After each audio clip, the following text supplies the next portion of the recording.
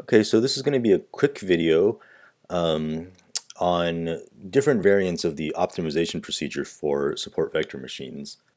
And we're going to try to get around the problem of SVM being relatively slow compared to what we really want out of an algorithm that can handle large data scales. So here's the plan. So we'll ask ourselves if SVM is too slow for the large-scale data problems we're going to be dealing with in the modern era. And then I'll talk about two fixes for helping to make it faster. The first is called sequential minimal optimization, and the second will just be stochastic gradient descent, which we've already seen before, but I'll show you how to do it for the SVM objective function. So if we think about the optimization that we do for solving for the large margin solution, whether in the primal or the dual, we have to solve a quadratic program.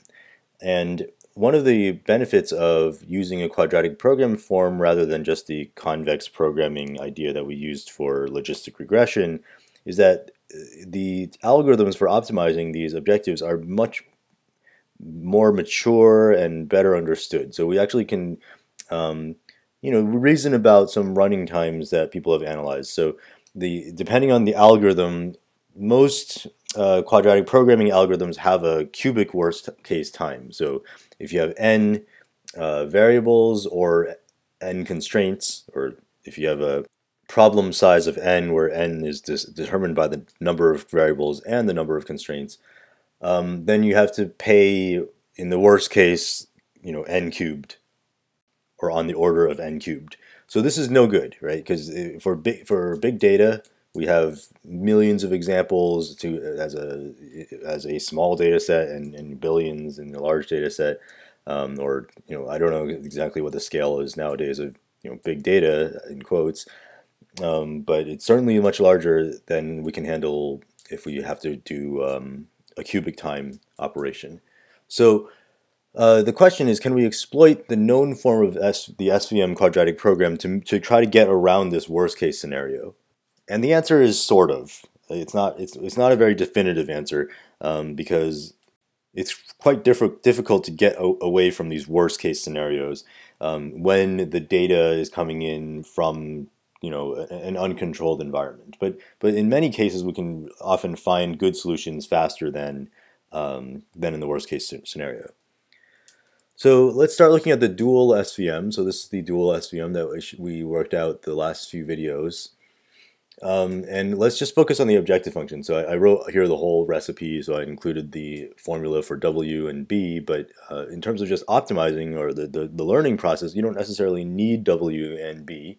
So let's just look at the optimization, and we'll talk about a form of optimization for this particular objective function that is called sequential minimal optimization. It was discovered shortly after the SVM was discovered. And we'll write everything in terms of the kernel just to make it more general. And the idea behind sequential minimal optimization, or SMO, is to optimize two variables at a time, rather than trying to optimize all n variables.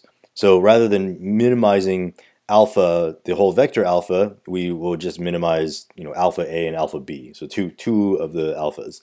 And at a high level, once we that's basically the whole trick. And the strategy then is being smart about which pairs of variables you optimize at a time. And there's different heuristics for this. You could just randomly choose them, or one idea is to find one variable that represents a constraint that's violated, and then find some other variable either randomly or also looking for a violated constraint. There's sort of different arguments for what strategies you can take, but you can imagine that they all basically try to satisfy the idea that you want to eventually optimize all of the alphas, and you probably want to focus your energy on optimizing alphas that are not already at their optimums. Okay, so the idea is we're going to minimize the whole objective function over just alpha A and alpha B. And if you stare at the objective function, you can start to isolate the terms that are actually going to be affected by alpha A and alpha B. So first, there's the terms where I and j are actually equal to A or B. So we'll have these terms, And then there's the terms where either I is equal to A or I is equal to B, and then J is anything else. So here we have these are the terms where alpha A multiplies by any other index but A, and then the terms where alpha B is multiplied by any other terms but B. So these all come from the big quadratic term, and then we also have these linear terms here, alpha, so minus alpha A and minus alpha B, and that's it, right? That's all the terms in the objective function that touch alpha A and alpha B. The rest is just constants if we're minimizing just with respect to these two variables. Okay, so this is almost the whole thing, and then in addition, we also need to enforce the equality constraint that we have that alpha I times yi, the sum of all of those, is equal to 0. And when we just look at two variables where all the other alphas are fixed, we essentially have this constraint. We say that ya times alpha a plus yb times alpha b has to equal the negative of the rest of those terms, right? So all the alpha I, yi's that are not a or b. Okay, and that's one constraint, and the other constraint is just that all the alpha a's and or all the alphas have to be between 0 and c.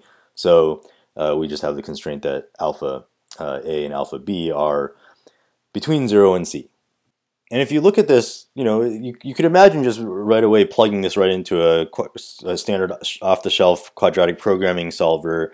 It's two-dimensional, so it's going to be really fast. But you can do it even faster because if you stare at these equations, if you do about a page of derivations, you can find that there's a closed form solution to this optimization. Meaning that means there's just a formula that you just have to set the alphas to. You have to do some checking to make sure it's between 0 and c, and then you have to clip it. I won't write the equations here because I'm being a little lazy, but really it's easier to understand if you just think of it this way. I mean, if you look at this equation, it's a quadratic equation. It's got an equality constraint and a bunch of a couple inequality constraints. You can imagine how it's possible to analytically find the solution to this mini two-dimensional optimization. And this was discovered by John Platt in 1998. Okay, so with that, so this is the whole idea behind SMO. I haven't given you the full update equations, but this is the principle, is that you can solve this mini two-dimensional optimization in closed form, so that makes the update really fast to optimize exactly for 2 dimensions. Then the idea is you're going to sweep through all different combinations of 2 dimensions, either randomly or with some smart heuristic, until you eventually converge to the global solution. So now moving on, it's useful also to consider a different form of the primal SVM objective. So we wrote this, in the other video that where we're trying to optimize maximize the margins subject to the slackened constraints that everything is classified correctly. But another way of writing this, which is equivalent, completely equivalent, is to get rid of the slack constraints and just replace them with a hinge loss. So this is where you still have the margin term, but now you have a hinge loss, which is just a term that's going to be 0 if it's negative, and then it'll be whatever the input to the function is when it's positive. And the input to the hinge function is going to be the amount by which you violate the margin constraint. So if 1 is greater than your score times the label, then you violate the constraint and you get some penalty. Now if it's less than, right, if you satisfy the margin constraint, then the input to the h function is going to be negative or 0.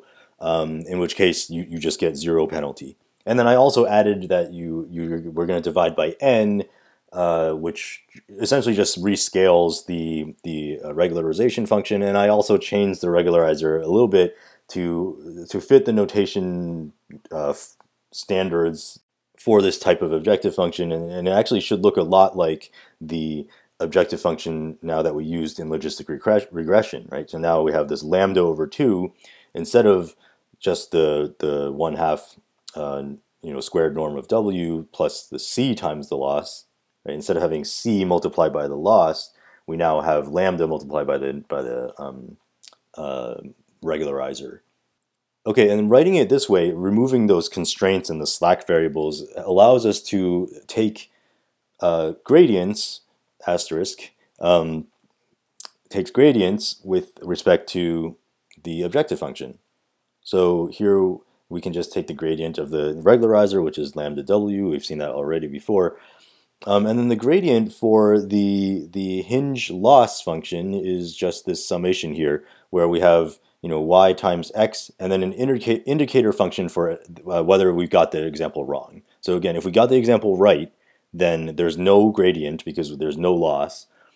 So it's this flat area where you're correct. But then when you get the example wrong, if you don't satisfy the margin condition, then it activates the gradient and you get just y times x. Now technically this is not a gradient, that's why I mentioned an asterisk.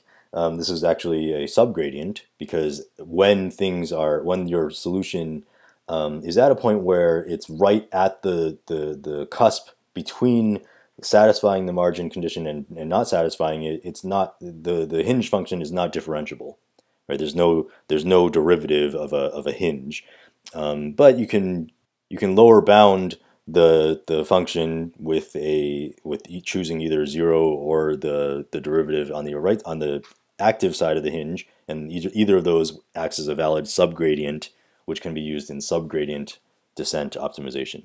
Okay, so this leads to a way of doing stochastic SVM, right? So all I've shown you so far is the full gradient, and in order to do this, you have to do n, essentially O of n work.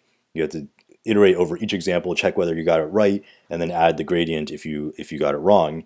But what you could do again is look at this. We saw this before. You can look at this and you can see that this takes the same form as an expectation over the hinge penalty gradient when you have a random uniform distribution over all indices I, right? So you randomly select a data point and you measure its whether it got it wrong, and then you take its gradient. You can do the same thing in the objective function or in the gradient, but in either case you end up with the fact that this is equivalent to writing an expectation over a uniform distribution.